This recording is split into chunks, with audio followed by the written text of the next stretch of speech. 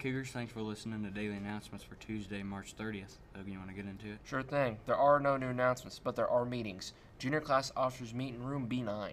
Beta officers Maya Knepp, Marcy Knepp, Jerice Graber, Emma Coney, and Abby Lyons meet in the office. And Riley Dance Marathon Committee members meet in Miss Bullock's room. And now to Johnny with the lunch menu.